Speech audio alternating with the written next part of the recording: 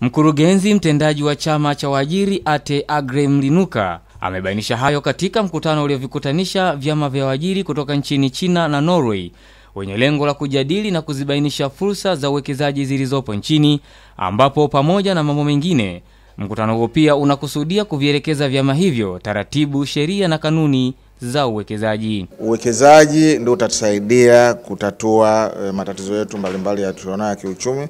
Uchumi unajengwa na biashara, na biashara zenyewe ziwe endelevu, na sisi ni mwito tu kwa serikali iendelee kuboresha mazingira ya kufanya biashara.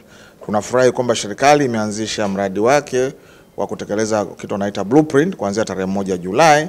Ni matumaini yetu kwamba utekelezaji huo utaendelea vizuri ili kuondoa vikwazo ambavyo vinajitokeza katika ufanyaji wa biashara nchini mwetu, si tu kwa kampuni za kigeni lakini hata kwa kampuni za kizalendo zilizoko hapa nchini.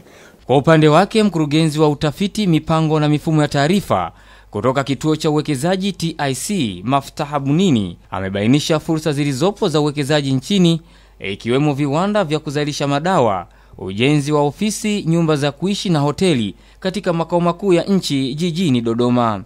Na fursa mojawapo ni fursa katika sekta ya ujenzi, na hasa katika makao makuu ya Tanzania Dodoma. Na kutokana na uhamisho huo, kwa sasa zipo fursa nyingi za ujenzi kwenye nyumba za kuishi, nyumba za ofisi na hata hoteli. Lakini pia ipo fursa nyingine kubwa, fursa ya viwanda vya madawa. Na tumewafahamisha kwamba Tanzania kupitia taasisi yetu ya madawa ya madawa MSD, Medical Stores Department, tumepewa tenda na nchi za SADC kusambaza madawa katika nchi hizo.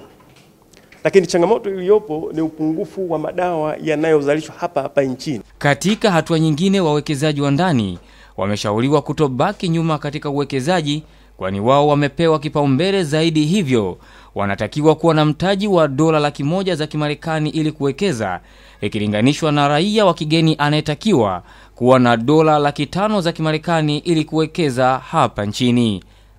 Damdamiani, Star TV, Dar es Salaam.